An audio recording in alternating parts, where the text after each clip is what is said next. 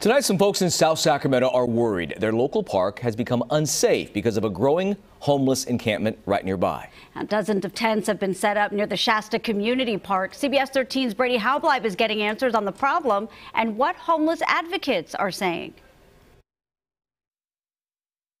Park goers here tell me that they're worried about how close the encampment is to the playground, and they want the city to step in and do something about it. However, homeless advocates tell me that encampments like these are only expected to get worse.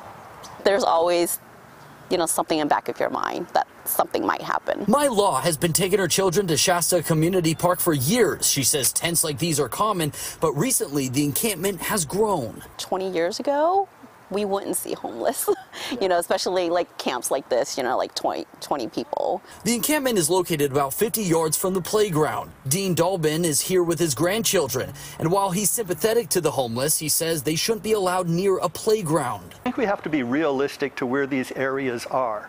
Are they by parks? Are they by schools? So what's the solution? The challenge is where are people supposed to go?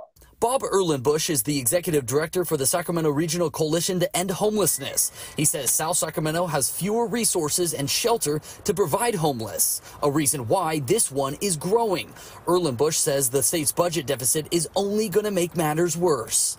To try to turn to the state to say, help us out with this huge crisis in our community, it's just not gonna happen. It will probably get worse. Erlenbush says it's up to city leaders to increase shelter. Meanwhile, others say it's falling on deaf ears. Over the years, we've seen the problem grow, the money spent. And I reached out to the city, but we have not yet heard back from them.